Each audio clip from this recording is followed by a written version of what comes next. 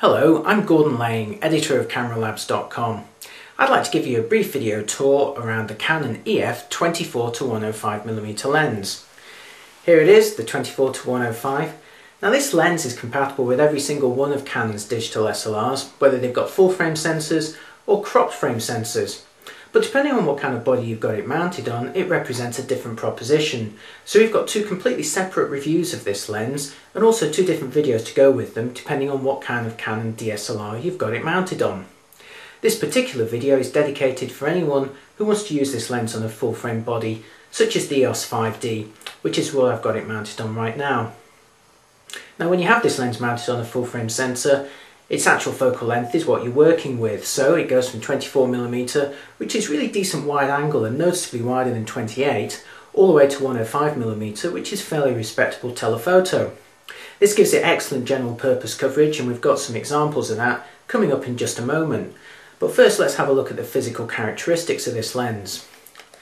If you have a look at the end of the barrel, you'll notice a red ring going around the outside. This denotes that it's part of Canon's top-of-the-range L series. That's L for luxury, and it gives it several benefits over the non-L models in Canon's range. First of all, unlike all the other lenses in Canon's range, the L models come with a lens hood, which is great news. You also get a pouch for carrying the lens in. The build quality of the L models is also excellent. They feel very solid, and the moving parts move very smoothly. The focusing ring here, which is at the top of most L lenses, feels very smooth when you turn it. There's no catching here at all. Similar for the zoom ring here. If I turn that, you'll see the extent of this lens as it zooms from 24mm to 105. You'll also notice that even if I just turn this very slightly, there's no risk of creep, at least on this relatively new model anyway. One of the other features of this lens is USM focusing. This is very fast and very quiet. I'll give you an example of that. First of all, I'm going to manually focus the lens to its closest focusing distance, and you'll notice the little window here with the focus distance marks. Now if I hold the lens very close to the camera here and press the shutter release button halfway, that's the sound and the speed of the lens going from one extreme of its focusing range to the other. Very quick and very quiet. You may have also heard a very faint clicking sound there. That's another feature of the 24-105 that really is very useful. This lens has built-in image stabilization, and that click was the sound of the stabilization actually kicking in. Now like other Canon lenses, the stabilization is actually built into the lens, and the benefit of that is that you can actually see the effect through the optical viewfinder, and it's really very reassuring to see that image stabilization kick in when you half press the shutter release. Right, that's enough of the physical characteristics. Let's have a look at what this lens can do for you in practice.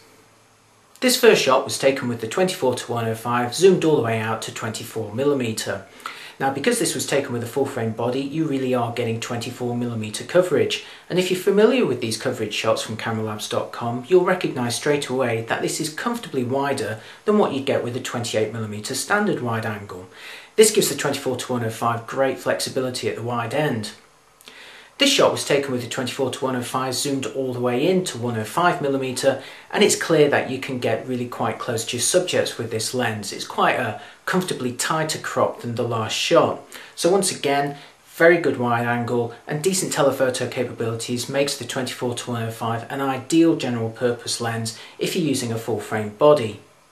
To put that range into perspective, here's another shot taken at 24mm. Now we've already seen how 24 is ideal for capturing big landscape views, but it's equally applicable when you're taking shots around town. This photo of a chilly harbour was taken at 24mm, and it's allowed us to capture both the boat in the foreground and the bridge in the background.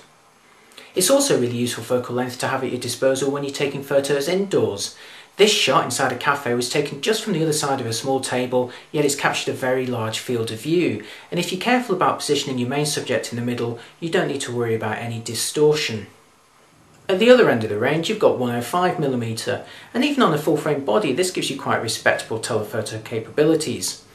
This shot was taken with the lens fully zoomed into 105mm, and it's allowed us to get a decent crop on these buildings, which are actually quite far in the distance.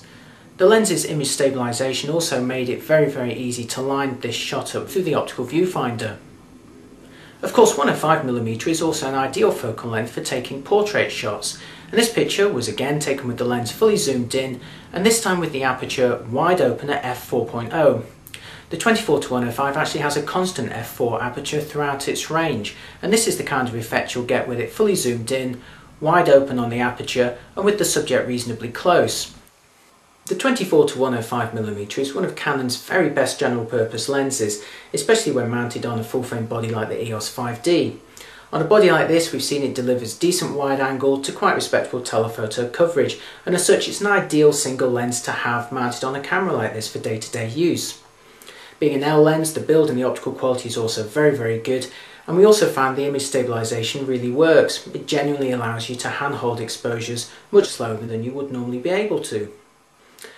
But there are downsides, and with this lens the biggest problem is in terms of light fall off in the corners, especially when it's zoomed out to 24mm and when its aperture is wide open.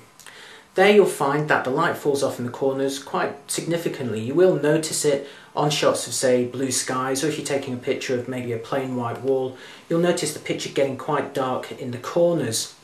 Now, this isn't uncommon for a lens like this, and it's also something that is relatively easily correctable in software. But if it's something that bothers you, you should be aware that you will notice this on this lens, especially when it's zoomed down. Also, if you do have the budget for this sort of lens, which isn't exactly cheap, then there are two other models that we'd recommend you can also consider. One is the older EF 24-70mm model. Now, that lens obviously doesn't have as long a telephoto end as this one, and it doesn't have image stabilisation either, but what it does have is a faster f2.8 aperture throughout its range. That allows it to work really well under low light conditions and produce an even more blurred out of focus effect in the background when you're taking portraits. It's an ideal portrait lens, focusing very quickly, and it's also a favourite of wedding photographers, so if that sounds like your style of photography, you might want to check it out. Coming in at about 2/3 of the price of this lens is the EF 17-40mm. Now, that delivers ultra wide angle coverage on a full frame body like the 5D, but it's one of the most affordable L lenses in Canon's range. So you get the L build quality, the L optical quality, and of course the lens hood, but in a relatively affordable and a lighter and smaller package. So there are two options that you might want to consider if you're in the market for this.